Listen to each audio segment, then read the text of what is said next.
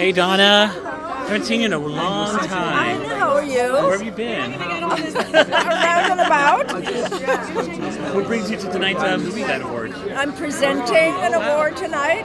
Cool. Best Mature Series. Very cool.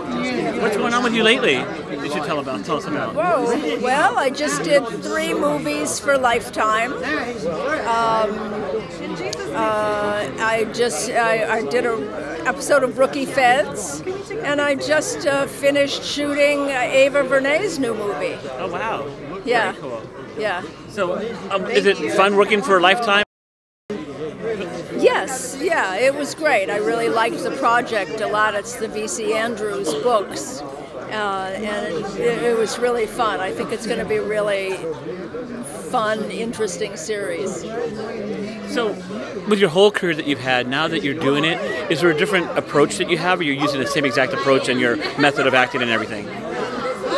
The acting is the same, you know. I mean, it's something I learned early on. You know, I studied and so the acting is still the same. The way it's all presented is different now. I mean, you know, it used to be 3 networks, now there's a million networks and all that. So that's different, but the way you apply your craft is still the same.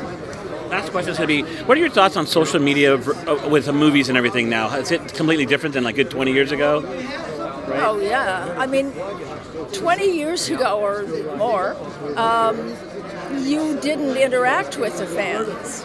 You know, you would send them autographs or photos or whatever they wanted, and certainly always appreciated them, but they weren't allowed into your life. Now, they're in your life. You look completely amazing. You look gorgeous, so great job. Good seeing you. Good seeing you.